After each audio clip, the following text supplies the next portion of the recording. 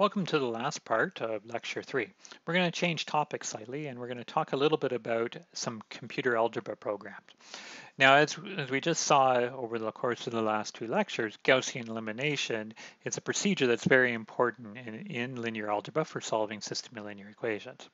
Now, the nice thing is Gaussian elimination can easily be implemented in a computer package or a computer program, and two program systems that can do this are MATLAB, which is specifically designed to work with matrices and do complicated things in linear algebra, and Octave, which is a part of a larger package of math software tools. Now, in a non-COVID year, if we weren't all stranded at home, you would actually be able to use MATLAB in the computer campus labs. You can purchase it if you want, but it's not needed for this course. In fact, what we've done is we've made sure that everybody can use Octave. Octave has the advantage of being free online, and it has the required functionality for Math 1B03. If you're to go on to more complicated courses or courses that needed more functionality, maybe physics or engineering, you may at some point want to really use the full force of MATLAB. But for this course, Octave will be good enough. Here's the website. We'll go there in a second. You can make an account, but it's not needed. Okay, so let's go over to the website, which is octave-online.net. And here we are. If you were to punch that in, you'll come into this particular website. If you wanted to sign in, click on the menu. You can sign in with Google. You can make your own password. You can even change the theme. You can change the color if you want. I don't like that one particularly. Let's go back to the other one. Now, there's no advantage really to having an account except if you're going to be running scripts, but we won't really be doing that in this course. Okay, so let's close this. Okay, so obviously if you want to be doing this in linear algebra, the first thing that we want to be able to do is input a matrix. So let me do that. I will show you a matrix. 1, minus 2, 3, 9. So this is going to be my first row. Then I put a semicolon to say to start the next row. Minus 1, 3, 0, 0, minus 4. That's my second row. And then 2, minus 5, 5, and 17. And I hit enter, and it shows me my matrix right here. Now, over the last two lectures, as I said, we've been learning about Gaussian elimination, and this is built into Octave. We can just say, I want to find the row reduced echelon form, RREF, of my matrix A, and there it will go. It will output 1, 0, 0, 1, 0, 1, 0, negative 1, 0, 0, 1, 2. Okay, before we go any further, let me just give you a nice quick tip if you make a mistake or you want to change things. If you hit your up cursor, it will cycle through your last couple of commands. So I hit up once and I got the previous command. I hit up again and I get the command before that. And that's great. If you said, oh, I didn't want 17, I wanted 18. So then you can hit enter, it changes the value of A, and then you could ask it to row reduce it again. And here is the answer. You notice for this example, now we have a bunch of decimal digits. It's because in the original one that we had, it could stay within integers and do all the calculations with integers. But in this particular example, say right here, we're getting numbers involving fractions. So Octave and MATLAB, I think the default is to do 5 digits decimal precision. So you have to kind of keep that in mind as you're doing it. So let me just kind of go back to this equation and just change it back to 17, and we can put it into, oops, go back up twice and put it in row reduced echelon form. Okay. If you have a second, you should go back to our lecture notes and think about, well, have you seen this particular matrix before? And we have. Let's go back all the way to the beginning. Oh, here's my cursor right here. The matrix on the left is actually the matrix that we inputted. And here is the other interesting thing that you should see is we found that the solutions was 1, negative 1, and 2. And if we go back here, there is the 1, negative 1, negative 2. So we're actually able to read the solution off. Okay. Now, there's lots of things that you can do with Octave. You can take some time and try some of the commands. Let me just show you one thing. So we can ask, what is the size of A? It gives us two numbers, 3 and 4. And the way that you should read this is it's telling me that there are 3 rows and 4 columns. As we go through the course, and if there's something that can be done in Octave, I'll let you know, and I'll give you an example of it in progress. Okay. Now, as another example here, let's say that we want to, how would we actually want to do this to say solve systems of linear equations?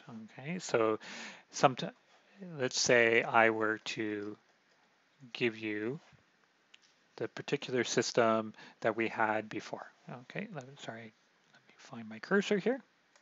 We'll go back to this particular system and let me show you a different way of solving the system of linear equations. So I can now let say A be the matrix 1, negative 2, 3, negative 1, 3, 0, and 2, minus 5, and 5. So this is, oh, there's a syntax error. I had 2 negative signs. This is the coefficient matrix of the matrix that I started with. And then I want to know what is it equal to. So we'll call this my matrix A, little a for what I want it to equal to. So I want to make it as a 3 by 1 matrix. So this is row 1, this is row 2, and this is row 3. Okay. And if I use the command lin solve AA, and I spelled lin solve wrong, there we go, out pops the answer that I was looking for, which is the one that we saw is 1, negative 1, 2. Okay, now you have to be very careful when you use the command lin solve. Okay, and there's also another command that does the exact same thing. If I do a backslash a, I also get, that's another way to get the answer. Okay, so let's try seeing what happens when we stick in some of the other problems that we did. Okay, let me find that particular problem.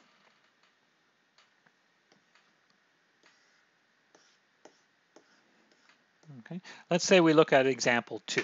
Example 2, we knew that there was no answer. So let's see what MATLAB will do for us. So we have 1 minus, or Octave, excuse me, 1 minus 3, 1. Then we have 2 minus 1 minus 2, and 1, 2 minus 3. There's my matrix B. And we want it equal to B, little b, 1, 2, minus 1. Okay, and I just want to double check to make sure that we have the right things. 1, 2, minus 1, yeah, okay, everything looks good.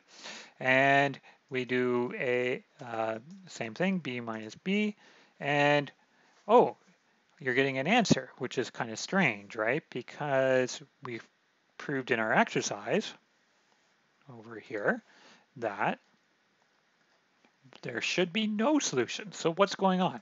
Well, actually, Octave is telling us that there is no answer and saying, warning, the matrix singular to machine precision. We haven't used the word singular, but really what it's saying is that it showed up with a row of zeros, but it wasn't sure if it was just an error on our side or if there was an error in its computations along the way. So what it's trying to do is give you the best possible answer. So to check whether, when you see this warning, you have to think, oh, something's not working exactly right. So one way to check what's going on is you can make a new matrix. Let's call it B big. And B big, we're going to make by taking the matrix B that I started with and adjoining all the answers. So basically what we're doing is taking the coefficient matrix, adjoining what everything is equal to make the augmented matrix. And we can go row reduced echelon form of B big. And when we stare at it, we look at the bottom row and say, oh, but I got 0, 0, 0, 1. It's quite possible that there is no solution.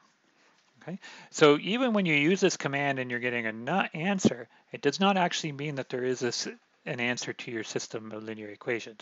What's actually trying to do is saying this guy is not an exact solution to your system, but it's as close as I can get it. Okay, so as close as I can get to the numbers 1 to negative 1. Okay. Let's try an infinite example as well. Okay, so our infinite example had the following coefficient matrix.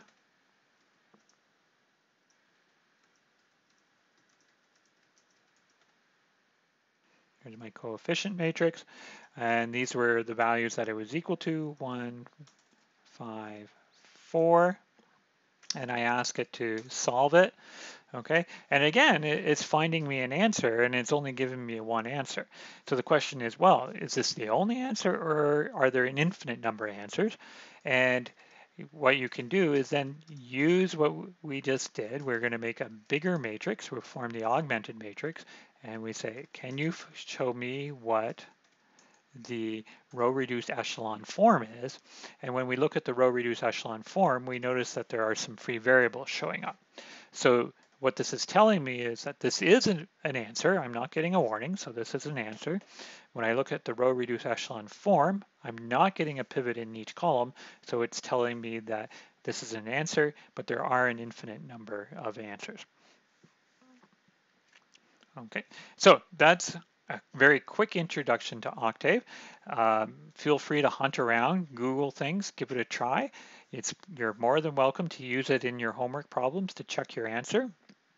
And as I mentioned earlier, as we go through the course, we'll come back and expand upon the functionality of Octave, of how to use it in the course. Okay, so just to kind of wrap up here, okay, for what did we learn today? There are a bunch of key ideas. I guess some of the key ones are that the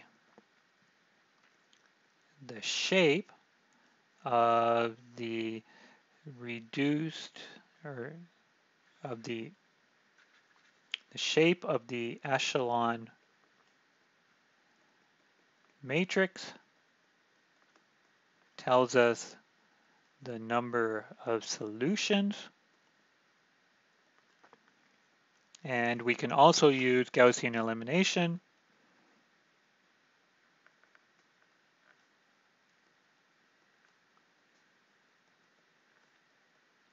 and find these solutions.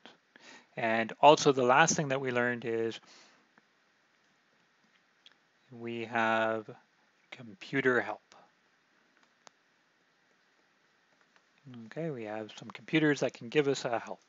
So those are kind of the big topics from today's class, and we'll carry on in our next lecture. See you then.